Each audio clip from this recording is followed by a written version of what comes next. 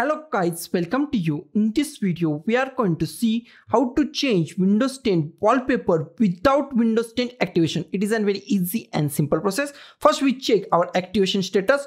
First, we just go to start and just type activation settings. Just click on the activation settings.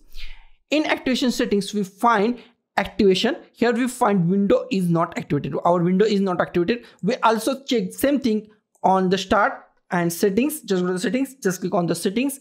In personalization, just go to the personalization. In personalization, here is the background. From background, we can change our wallpaper or desktop wallpaper from here, but it is also locked. We are going to fix this by simple way. Just close it. Now just go to the any image or any image that you download or the capture by you or the downloaded from the internet. Okay, I just download some image from the internet. Here is my image.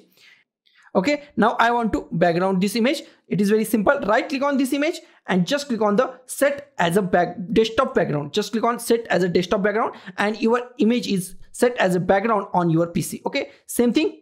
Just go to the right click on your image and set as a background. Okay, just right click on your image and set desktop background. Okay, this is the simplest way to change Windows 10 wallpaper without activating Windows 10. So guys, thank you for watching this video. Don't forget to like, share, comment on this video, and don't forget to subscribe the channel. Thank you guys.